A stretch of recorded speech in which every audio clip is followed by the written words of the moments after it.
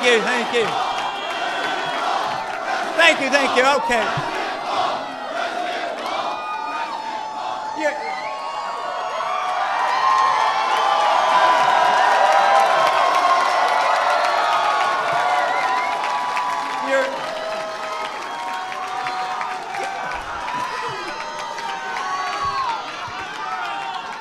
You're such a noisy bunch. What's going on here?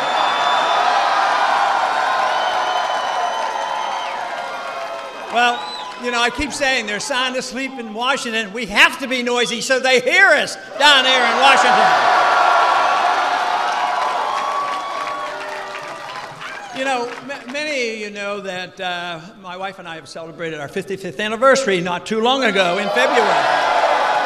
But I've always had to be careful in February, especially every 4 years, because she was born on February 29th. So she's having a birthday here in a short period of time tomorrow morning.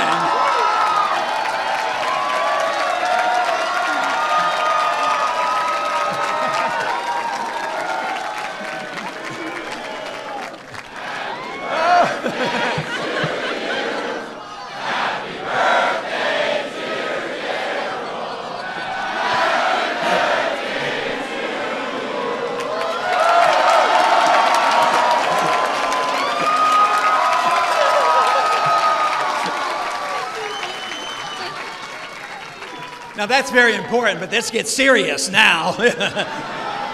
I guess the revolution has arrived to Virginia, and I am delighted that it's here. It's very appropriate that the state of Virginia be involved in our revolution that's going on. Of course, our revolution is the American Revolution. You know, we had a pretty good start in this country a few years back, but we've drifted away, and for many years now, for nearly 100 years, I think there's been a lot of forgetting about what the original intent was of the Constitution. They have forgotten what a true republic is all about. That is our goal, is to restore the American public to the American people.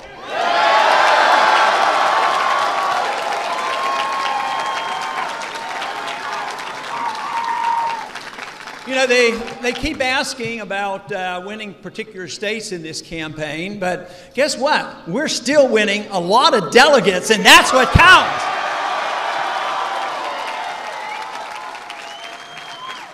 You know, and every once in a while they include my name in the polling, and that is always helpful. And just recently there was a pretty good poll out, just yesterday and the day before. It says that we do the best against Obama.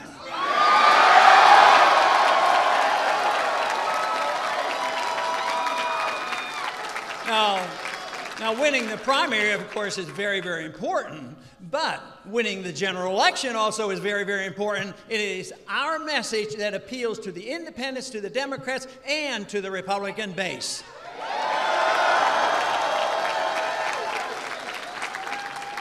Because very simply, it's the message of liberty, and the message of liberty is what we were all about. That means we have individual liberty. We're allowed to lead our lives as we so choose.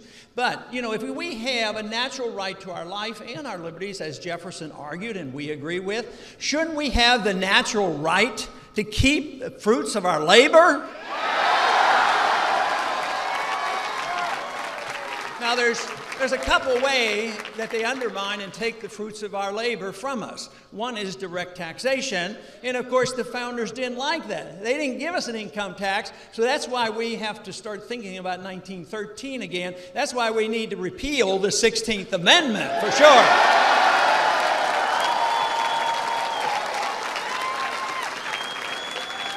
Of course, to have big government, they tax. They had to have the income tax, and then they had to have the borrowing. Unfortunately, Jefferson lost that argument, and the federal government was able to borrow. But there's a limit on borrowing. If they keep borrowing and Congress spends too much money, interest rates go up, and they have to quit. But they had this little gimmick. It was also introduced in 1913, and that is, well, if there's a limit on taxing, because the people will object, and there's a limit to borrowing or interest rates go up, they say, we'll have this new gimmick. What we're going to do is just print the money when we need it. And of course they...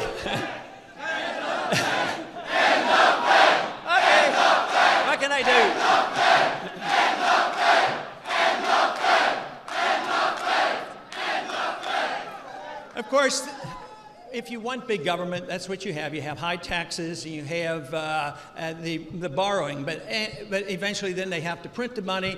And of course, the founders knew this, understood it, and were cautious about it, warned us against it, and that's why they understood it clearly, because they had runaway inflation with the continental dollar. That is why they put it in the Constitution that only gold and silver could be legal tender. There is no authority to print money, and there's no authority to have a Federal Reserve System, a central bank.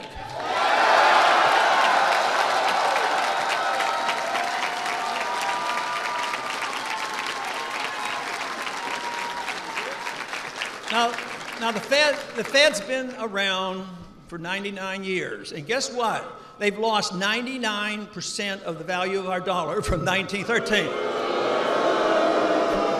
Pretty bad record. And I'm going to let you in on a little secret. The chairman of the Federal Reserve will be before the banking committee tomorrow, and I just might show up and ask him why they're destroying our money.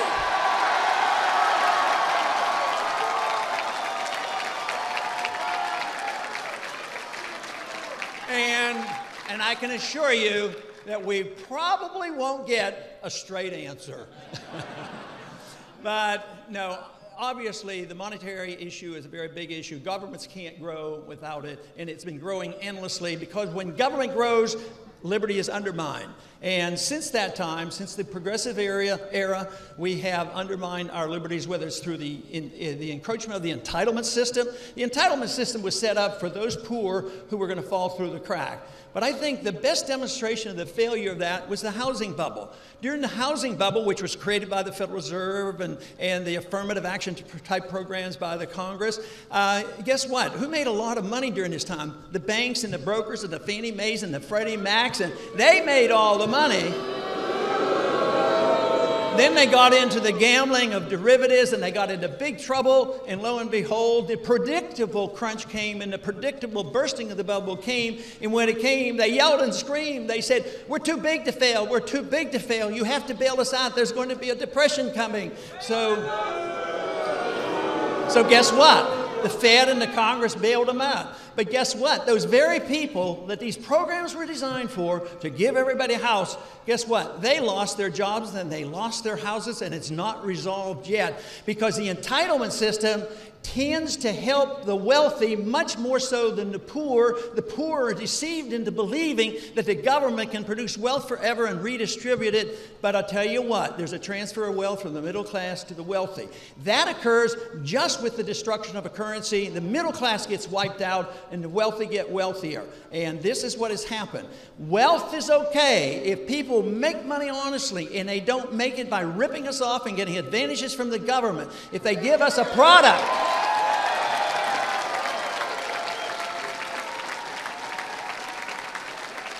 if they give us a good product and we vote confidence in them and they make money, that is a lot different than if they're in the military-industrial complex or in the banking system and they get the money first and they get the contracts and they get the bailouts. That's not fair, and it's not fair to dump the wasteful products and all the debt on the American people. That debt obviously should be liquidated. But the fact that printed money can encourage wasteful spending, it certainly is true with overseas spending. Just look at the waste. The wars that have been going on for the past 10 years have added $4 trillion to our national debt, and what have we gotten from it? We are less safe and we're broke.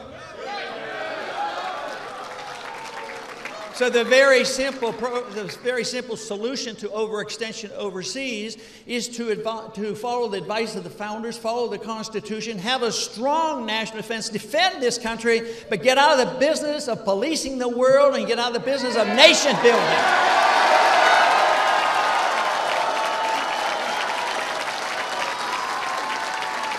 Which meant where the... You know all my lines. Which means we bring our troops home to solve that problem. The sooner the better.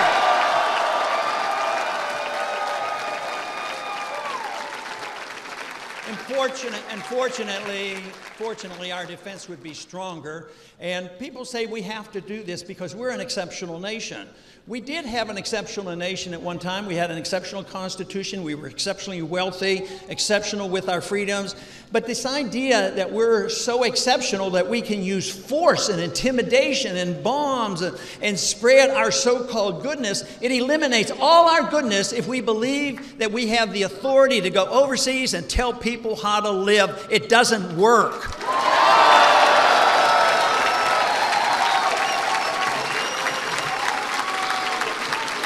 Now, a very simple solution to this, both the entitlement system and the warmongering goes on, is only send people to Washington who you honestly believe they really did read the Constitution and that they understood it and that they will obey it. That's the kind of people we need.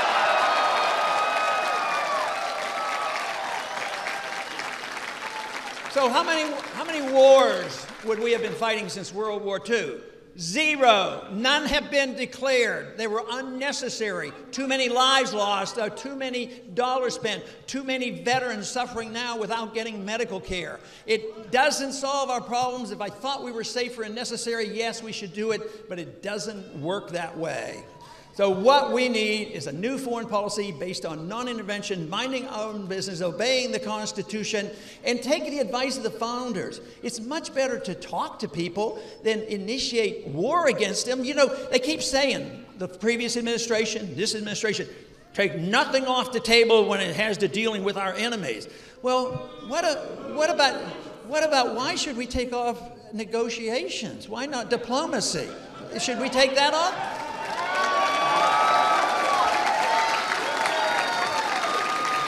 I remember very, very well after being drafted in 1962 during the Cuban crisis. The Cuban crisis was dissipated rather rapidly precisely because John Kennedy called up Khrushchev and said, we have a problem here.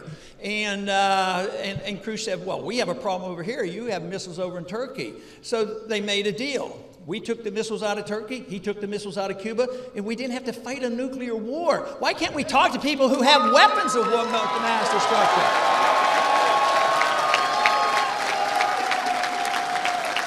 But now, of course, they're talking about attacking another country, Iran. They're far from... And there's no evidence they even have a weapon. They haven't even proved, our CIA doesn't even prove to us or tell us that they are building one. And yet the war drums are beating and beating. So we have to be heard about this. This country does not need another war at all.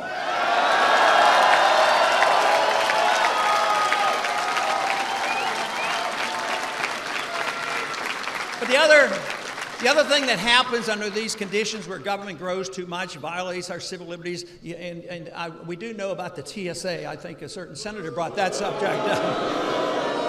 The TSA and our liberties are undermined under the conditions. Too often, even in earlier wars, violations have occurred. But they're being violated more now than ever, and we're really not in a war like World War II. It's undeclared, but it's used as an excuse because we're in perpetual war against terrorism. Terrorism is a crime. It should be dealt with. But to say that we're in a war against terrorism wherever they are, that means that we're against the whole world.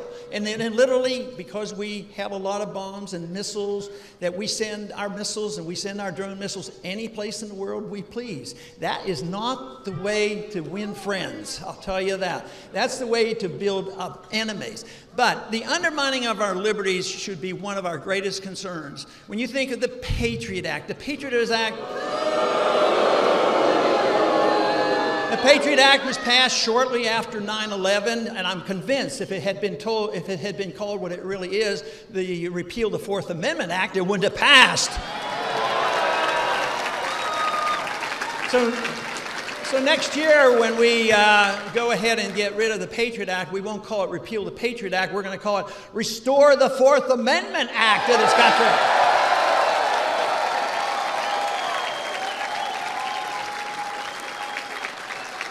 There's no doubt the founders, with their experience under the king, meant the Fourth Amendment was to be very important. We were to have our privacy, protected our papers and our privacy, but today there is none. Whether it's at the airports or our internet or our telephone or our records or whatever, they don't even need search warrants anymore. And the way they come busting into our house under the excuse that somebody might be using an illegal drug. They're busting into our houses, the SWAT teams come in, they don't have proper search warrants, and lo and behold, can you believe it? They go into the wrong houses frequently and they shoot and kill innocent people. It's way out of control. Of course, the president just a year ago announced that it is a position that he now holds, that because he's the commander-in-chief, and he explains that anything that is not prohibited by the Constitution, he can do. I think he got that really mixed up. A president only has the authority to do the things that he is explicitly authorized to do by the Constitution.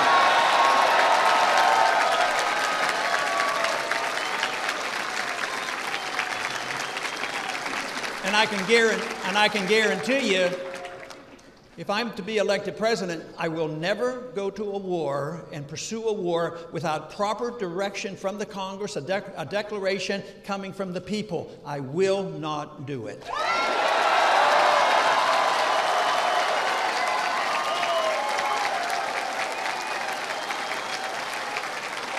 Now,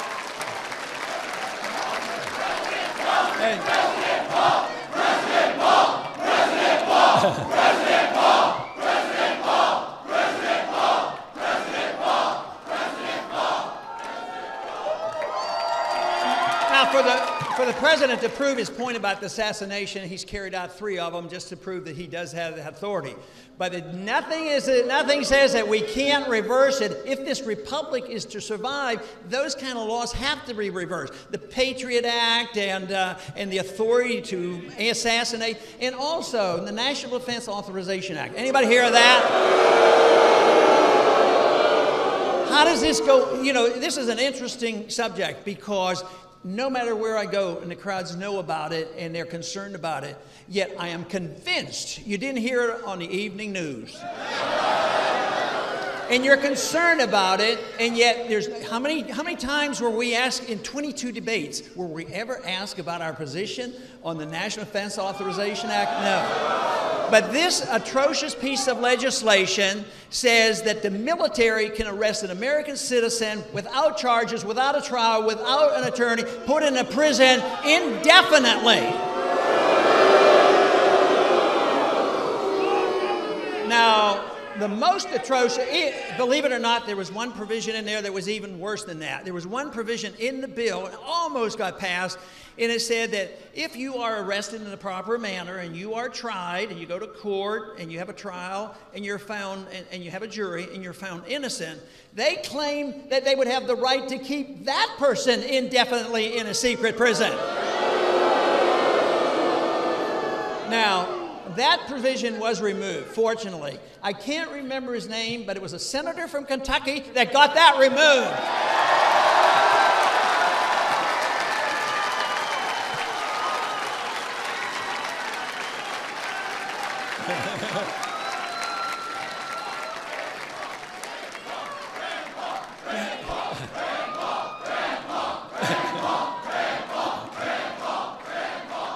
Okay. You know, the problems are big. The economic problems are big, and we've spent too much. We have a debt crisis. We have a monetary crisis. It's worldwide. The world expects us to bail us out. We're deeply overregulated. We overtax. We fight too many wars. It's just on and on. But you know what? The solutions aren't all that complicated. We got into this mess because we have not been strict adherers to the Constitution. If we send only people who will adhere to the Constitution, we can correct these problems in a short period of time. And that's what we ought to do.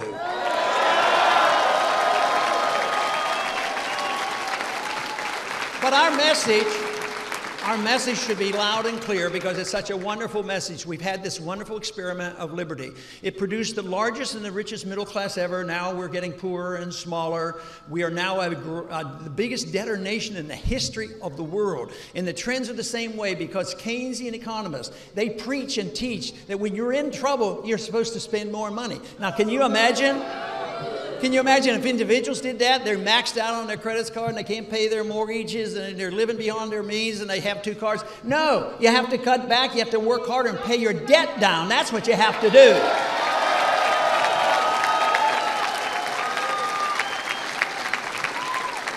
But the answer comes really by understanding what personal liberty is all about. We have a natural right to our lives and our liberty. And liberty should bring us all together. It's not so much that we would use our liberties the same.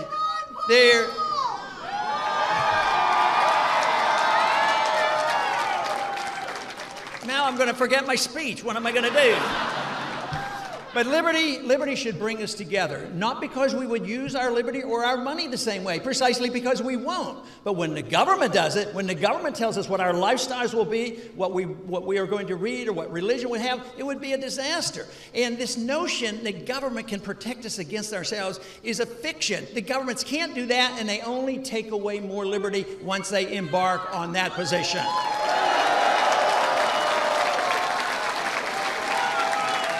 But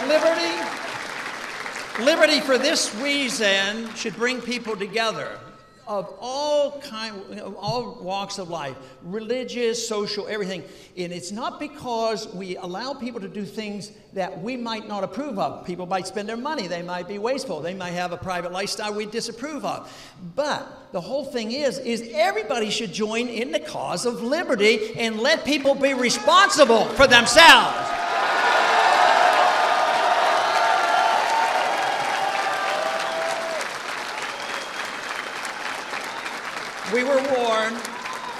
We were warned at the time of the founding of this country that if we were not a moral people willing to accept that responsibility, it's not going to work. And we drifted too long. We had so much prosperity. We concentrated on the wealth and we became consumers. And too often what we did was we generated the lobbyists going to Washington to divvy up the loot that they take from the people. And as long as that happens, if the society is immoral and they want market, it doesn't work. So it has to come from the people. The type of government we have is a reflection of the people. So as this movement grows, as the number of people grow, and it is, just think of how many young people have joined this revolution.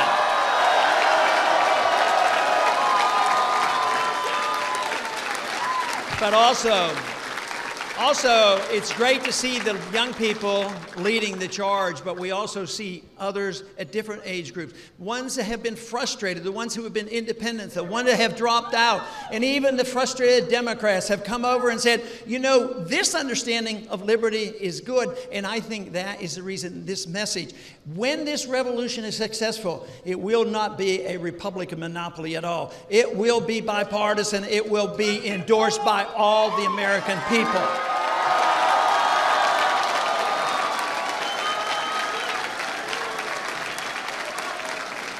So I want to close by thanking you for coming, thanking you for your excitement, thanking you for giving my energy. I thank you. And we all have a responsibility, individual responsibility. You make up your mind what you need to do. Everybody has a different job, but the most important thing is to understand what this is all about and why liberty is the answer to the mess that we're in today. Thank you very much for coming.